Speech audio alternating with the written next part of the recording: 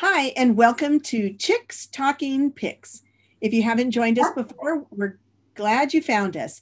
This channel is a bi-weekly image discussion with two nature photographer nuts. We review your nature images and share ideas on how they might be improved for future competitions or even display on your wall. So thanks for tuning in. I'm Sandy Zelasco, pro photographer and owner of Sandra Lee Photography. I specialize in wildlife and conservation photography. And I'm signing in today from sunny San Diego. You got to love it here. If you want to see more about my work, I lead photo tours in the Western United States, and you can find information about those at investinnature.org. Hi, Jenny. Hi, Sandy. I'm Jenny Wolf. I'm also in what's right now sunny San Diego. My formal education is in biology. I've spent many years in restoration ecology and nearshore fisheries. Photography was always a part of that work. Additionally, I'm a commercially rated hot air balloon pilot, so you can frequently find me at balloon events in the Western US. You can find out more of my work at wolfheartimages.com. Super. Great to have you, Jenny. This is always a fun afternoon we spend together critiquing images. So, why don't you tell the viewers what this channel is all about? Okay, thanks, Sandy. So what we want to do is when you submit images to competitions, you don't always know what's going through the judge's mind or what happens behind the scenes. So we want to give you a peek behind the curtain of what we discuss when we're just looking at your images in competitions. We're hoping that this will help you improve your photography, look at your own work more critically, and be more intentional when you're photographing as well as post-processing your photographs. Exactly. So, Jenny and I have been judging together for quite a few years at places like the San Diego County Fair, one of the largest and oldest county fairs in the country. And they see over 10,000 entries each year. And while we were judging a couple of years ago, we just thought that a lot of images need just a very little improvement, and they just missed that mark of being accepted or moving on to the second round. And we just felt maybe we could help out. So here we go. Let's take a look at our first image, Jenny. This image was sent in by Hiedi Gauthreaux. And thank you, Hiedi, for sending the image in. This is a beautiful image. I love this image. It makes me want to be there. Um, you've done a great job with the star effect for the sunlight that's peeking through and behind, almost behind that one tree or two trees. It's actually there. Mm-hmm. Beautiful, beautiful light. You know exactly where the light's coming from. Your subjects are backlit. Just very nicely done. I don't have much to say about this. I just might suggest the upper right hand corner be toned down just a little bit, or maybe you crop the right off just a hair, um, only because I'm looking at the sun. That's the first thing that draws my attention. But once I want to look deeper into the image, my eye goes to that top right corner next. And if you can stop that from happening, I would say I would do that. Jenny? Okay. Yeah, I'm a sucker for black and whites anyway. I love this image. Um, I get actually drawn after seeing the sun, and I do love the starbursts. Those are really hard. I always have trouble getting them. This area here draws my eye. Um, so I would maybe tone that down a bit. And I think one of the other things that would really um, maybe give this a little more life is if you could go more black on the left side of the image, and all of these little ferns have highlights in them, all on the edges. And if you could just bring those up a little bit and bring out the detail on those, I think it would give you a nice line between the sun and have something, some more detail down here. I love the rim light on the trees. So I think that all might, cluttering up the image here, just to give it a little more depth and things for the viewer to look at more. I mean, there's so many little things to discover in here. And I think if you brought out a little bit of those highlights, a little more, you might keep the viewer a little longer. Not that I wouldn't want to stare at this image for a long time anyway. But. Yeah, same here. Yeah, and Jenny, I put my my hand crop tool up, and on that left side, what you were talking about. Right. And here. oh my God, that is so much more pleasing. Yes. To get rid of it. Yes. So it's just seemed now that crop messes up your sunlight where you position your sunlight. Right. So yeah, I'd work on that. I don't know. I don't know. That's why I was suggesting darkening rather than cropping, because I like the weight. I mean, your light spot here has a lot of visual weight to it, and so having the dark area on the left balances that. So yeah, maybe just darkening it rather than cropping it might be. Yeah, and I think if Heidi could pull out a little bit more in those ferns, like you suggested, almost like what's right under the sun, those plants that are under the sun, if you could just pull, not that extreme, but just a little bit more off the tops of some of those ferns. That would just a little, just a touch, so that they're up like one more tonal value from where they are right now. Yeah, beautifully done, Heidi. Very nice. All right, and Heidi has sent us a second image. And Jenny, you're going to start with this one. This has got gorgeous soft light in it, and it's obviously meant to be a very soft image. I think for me, it's a little too soft. I keep wanting to, I love the shapes. I love these curls here and this here. I want this edge here to be sharp.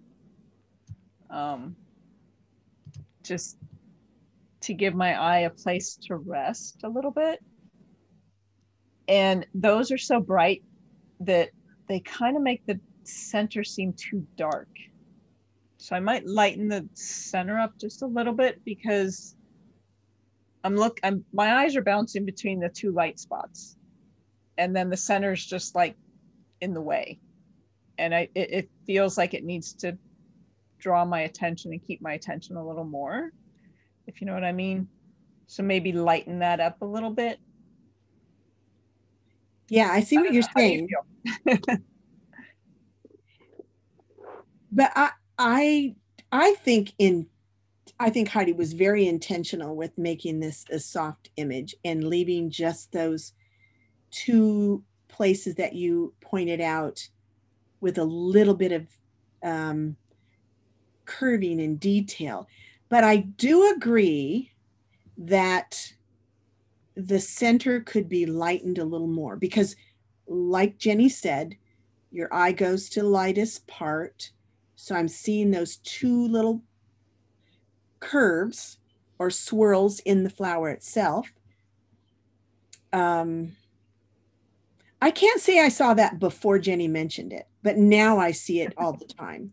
So yeah, that's Jenny and I go back and forth on these things too. I just think maybe lightening a little bit up, or maybe giving a little sharp edge more to the, I'm not sure. But I love this image. I do love this image. What category would you put it in, Jenny? It's not abstract enough to be abstract, so I think it would have to be in floral or macro. I think macro. would be nice in macro. Yeah, I think floral, it would bump up against too many traditional flower images. Yeah, I love it. So the pastel-y look of this image is so pleasing to me. It's got like the yellows and lime greens and that are intermixed with the whites of the flower. It just, yeah, very nice image. Nice crop, everything else about it. Great. All right. All right, let's see what image comes up next. All right. And this is another image by Hiedi, totally different than what she did the first time around, or the first one. Or the other one. Yeah, or the other one we saw. So this is very interesting. You know, so there's the sharpness of the cactus needles, and you've got the softness of the flower, and then you've got these crazy ants that are all over the place. So excellent story. You can't, I mean, it's tells the story of this flower. Love it. I keep staring at it. I want to move in closer to it to see what else I can see. I like the diagonal feel of it.